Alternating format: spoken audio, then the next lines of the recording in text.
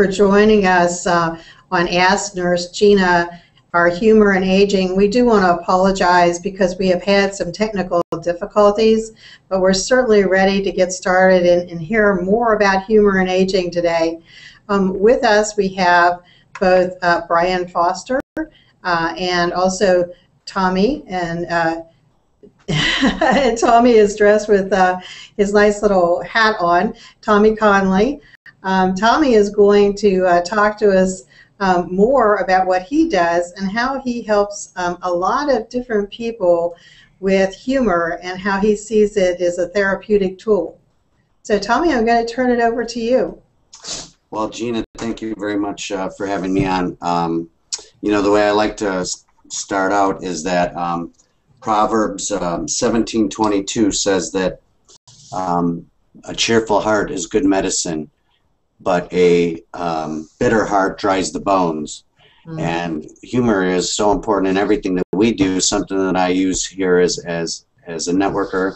I'm a professional comedian, actor, and author, and I have found that by rolling humor into what we do with the elderly population and the staff of the people that we're trying to work with has been very successful for everybody. Wonderful, and we have found the same thing. You know, even with my background, particularly seniors, whether they're in home care or nursing home, dementia care units, all of them really enjoy humor, and it seems to certainly lighten their mood. They may not remember it if they have some type of dementia, but they really enjoy themselves, and that's what we're really looking for. Yeah, that's a perfect example. The first time I went in to do comedy in a facility, I thought that a couple of the people might have aphasia. They were just not reacting at all. And one of the skilled staff members said, you know, these people don't often, family doesn't show. So unfortunately, some of them get dumped off. It's just kind of the way it is. And when I stopped and actually tried to put a smile on each one of their faces, by the end of that first performance, that woman who I thought who had aphasia was doing the polka with her walker. Isn't that great? Yeah, so it's so important. Right. You know, we at one point we had an individual who she was just real frustrated and wasn't a very happy person, but we found out that she loved I Love Lucy. And so we got her all kinds of DVDs of I Love Lucy, and she just, I mean, she howled. She laughed so hard that I could hear her all the way down the hall. You know, so it was wonderful. Yeah, well, who can't laugh at the part when they're trying to get all those chocolates in their mouth? I know, at the same time. I know, that's true. So, Brian, would you mind? Yeah, tell us a little bit about how you met Tommy and how you decided, you know, he was the right person for FirstLight HomeCare there in Naperville. Yes, Brian. Oh, Brian may have Brian, we can't hear you. Well, I can insert the words. Tommy is an extremely great guy. Yeah. Well, the other thing he did tell me, Tommy, since we can't hear Brian, I'm sorry, Brian, we can't hear you. I think I'm on now. I was muted. Oh, okay. Now tell us. Well, you know, my wife and I, we enjoy getting out locally to go to a couple of the storytelling events or coffee shops, and we were able to see an advertisement that going on at the American Legion Post here locally was a show, and a local comedian that was for a good cause to help recovery and addiction, and it was a book signing going on, and lo and behold, it was Tommy Connolly. And so my wife and I, we went out to dinner at the American Legion, we met some great people, and had a fun entertaining evening, and we ended up buying a book. And you know, Tommy signed it. He shared a little bit of his story, and a couple of months later, I ran an ad and was looking for someone really special. And Tommy walked into the door and said, you know, my ad was called "Frustrated and Dreaming," and Tommy just told me, "Dream no more. I'm here." You know, there you have it. So that was That's our wonderful. story. So Tommy, tell us, go ahead and tell us the name of your book. The name of my book is called Soul Parole, Making Peace with My Mind, God, and Myself, available on Amazon and Kindle.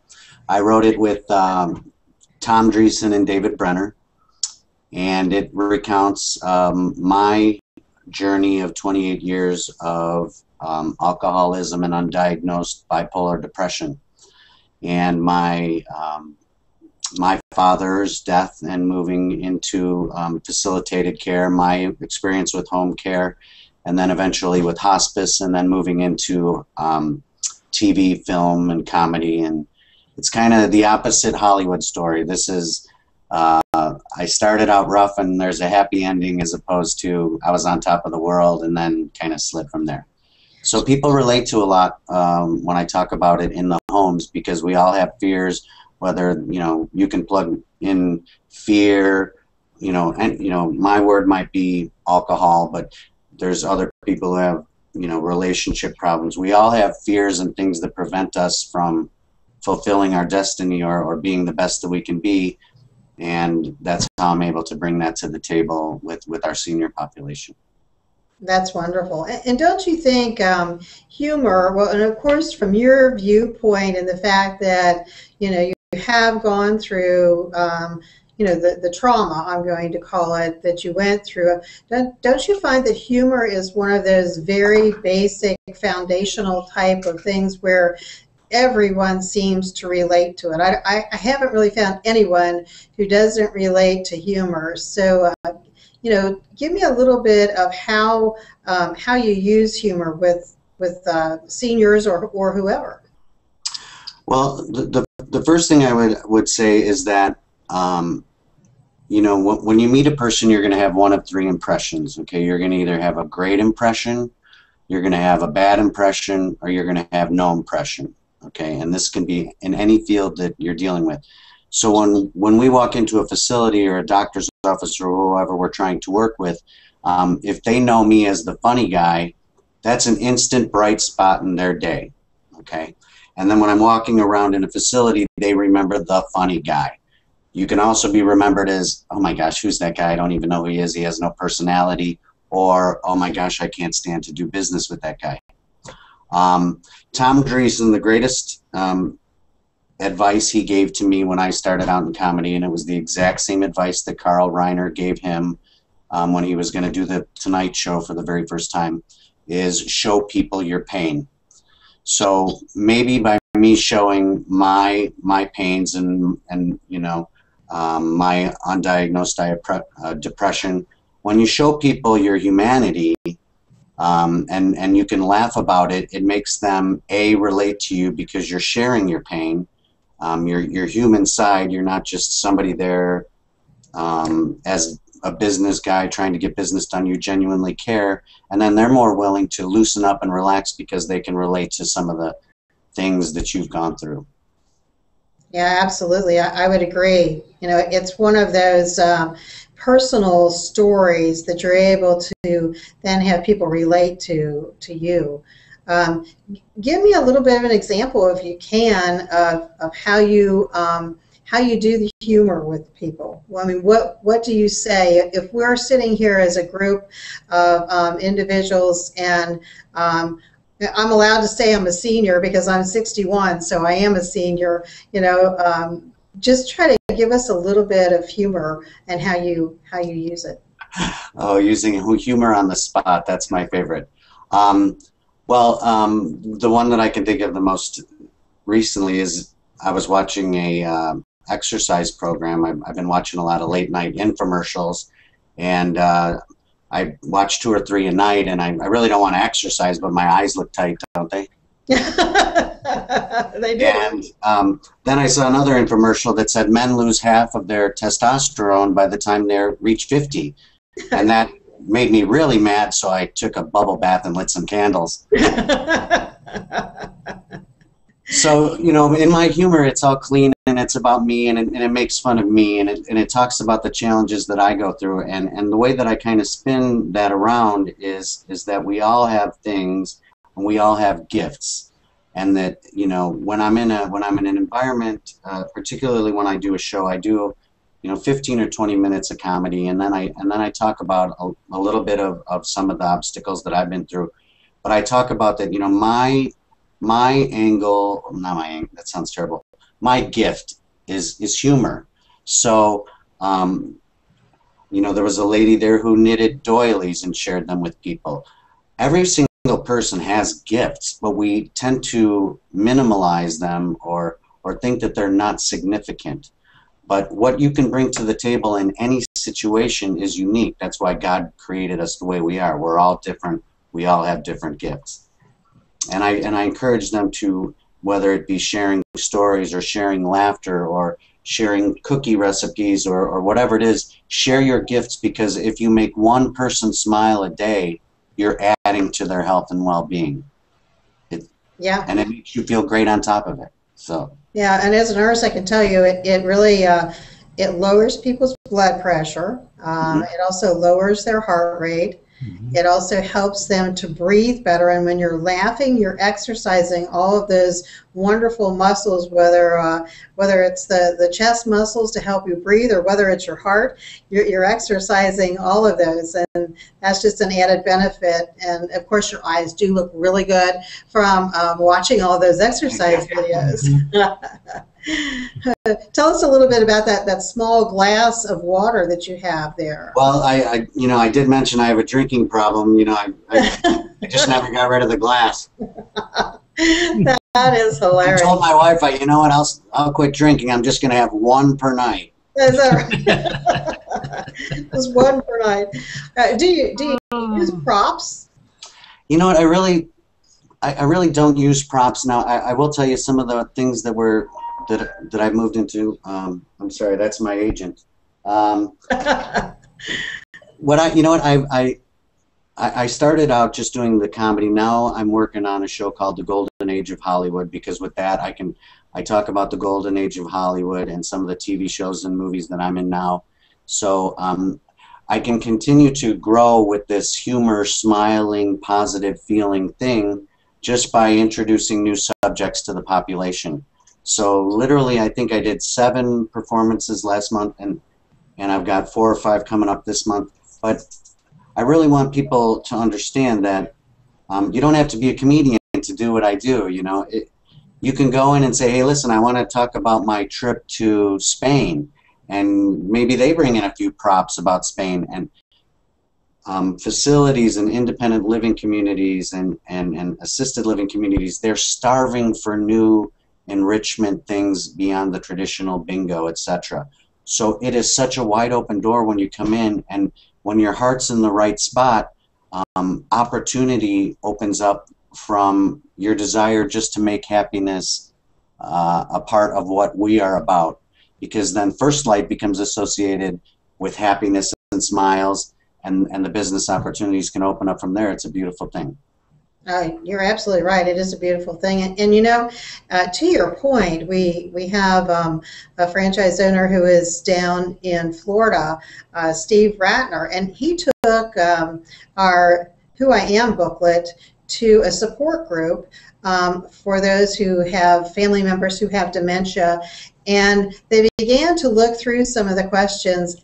And from what I understand, they started laughing, which is very unusual for this group, and such a relief for them, because they were telling stories about their loved ones, talking about the nicknames that they had for one another, and then talking about the different trips they went on, and what people did for a living. So it was a common ground, but it wasn't always talking, you know, it was talking about something new, and the stories is what really made it so very interesting and funny, and a really good support group meeting.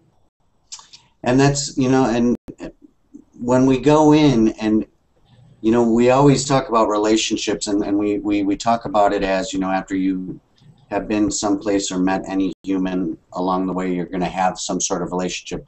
But when you share who you are, and it's coming from your heart, even if it's pain, particularly pain, people are more drawn to you because they see that you're genuine and you're willing to put your heart out on a stick and let them see. Because when I do talk, I do speak of the difficulties that I went through and the growth I went through when my father had his stroke, and I was able to take care of him. And I have a few jokes about, when I was a little guy, my father took care of my little bottom, and when he got a little older, I took care of his big bottom. So, and people can relate to that, and it can take subjects that are sometimes difficult or kind of difficult to dance around, and if you make them funny but not disrespectful, people really appreciate that, because they want to laugh and they want to release, and they don't want to feel ostracized or stigmatized because of different things that they have. So when you share things that you have in your family or that you've experienced yourself, they automatically let down their guard and are more open to talking to you because they know you're real. And that's very important too, because they are surrounded by professionals, and the professionals act sometimes too professional. They're not such that they're willing to share stories or willing to involve themselves in people's lives, and part of that is a time, from a time standpoint.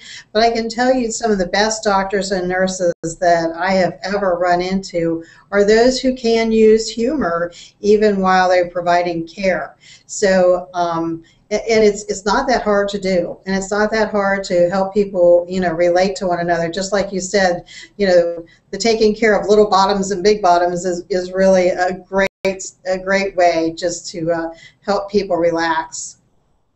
Yeah, and when you realize the nature, caregivers and case managers and nursing directors and nurses, what we deal with what they deal with on a daily basis is grueling, and then there's administration and bureaucracy.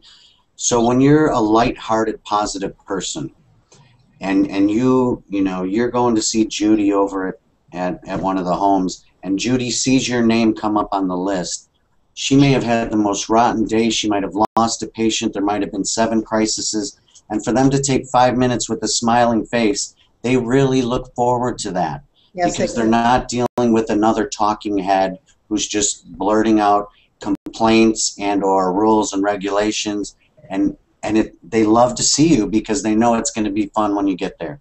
That's right, and that you're a person that they can share with, share some of their stories. I'm sure that you've even experienced where people will tell you about their very bad day. And you've probably helped them overcome that.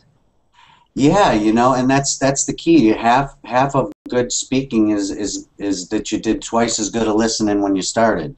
Right. And I spend time, and invariably, because I make fun of my marriage and my wife, and making fun of me and my kids, and I pick on myself, but then people always have a story that they relate, and I take time. I tell some traditional Irish jokes and stuff like that.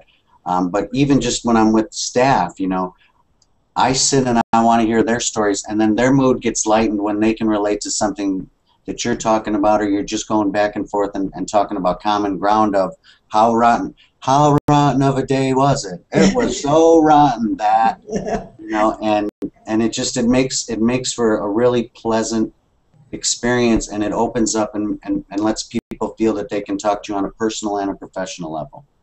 We used to do a little skit at some of the nurse conferences, that started out, you're a nurse if, and just all kinds of different things. You're a nurse if you don't get to go to the bathroom from 5 a.m. until 5 p.m.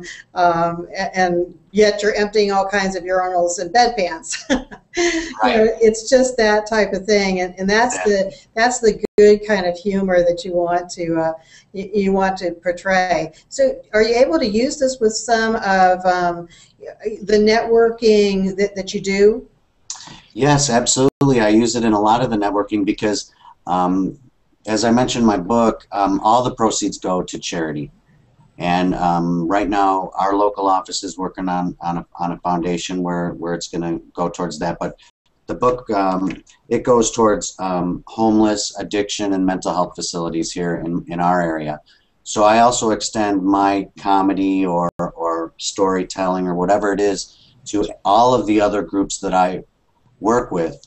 There's a lady who's the marketing director for a really large assisted and independent living home who I'm going to do something for her association's fundraiser. And so I lend those skills to other people, and I don't charge anything for that. This is my gift from God, and I'm grateful to be alive after what I've been through. So it's great for networking because people like to laugh no matter what arena you're in. I mean, it's not very appropriate if you're at a, sometimes it's not appropriate. Usually it is.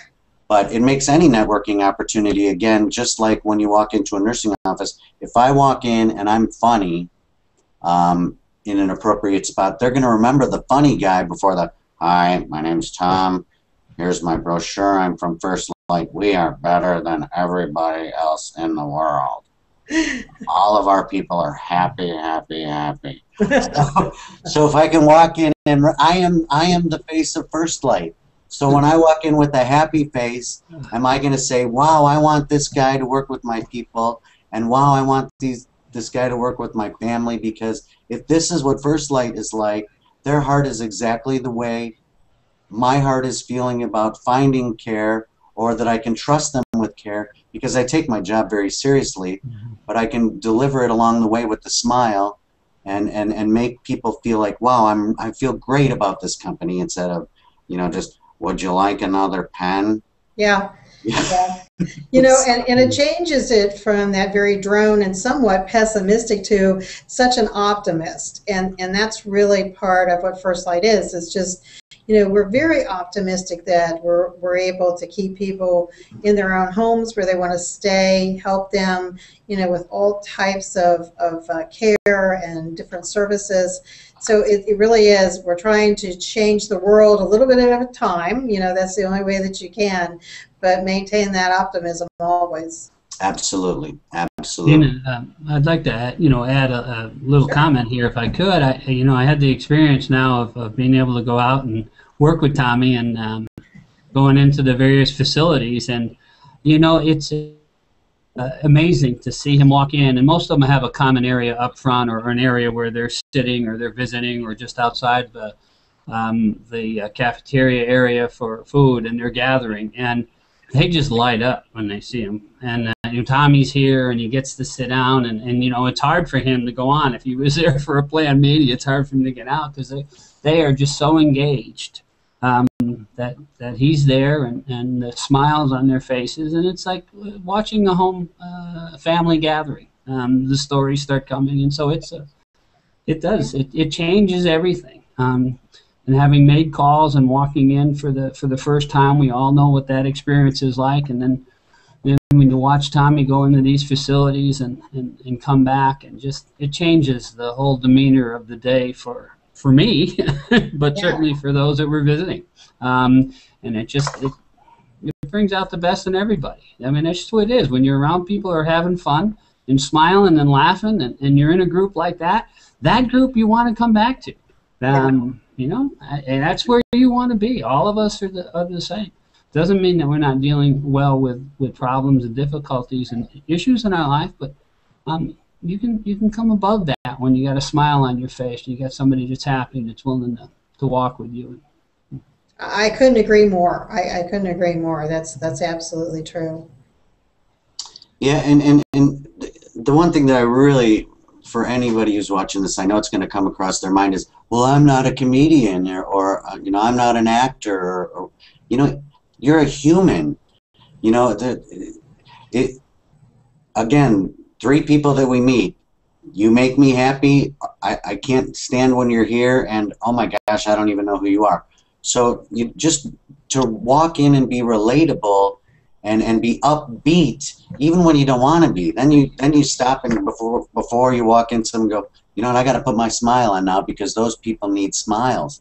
And you don't have to. We all have the gift. Mine is just something that I've channeled specifically, but you can think of something every time you're there that's relatable and going to put smiles on those people's faces. And I've literally just asked what we can do, and what we're rolling out here very shortly, and Brian, it's coming, I promise. We're just gonna, is a pet program, and it was something that the facilities brought to me because it's a natural extension of the happiness, wellness, and it was a niche that wasn't being addressed in the facility, and the people liked me so much, and I'd gone nowhere, nowhere, nowhere, and then finally the administrator said, you know, do you do anything with pets?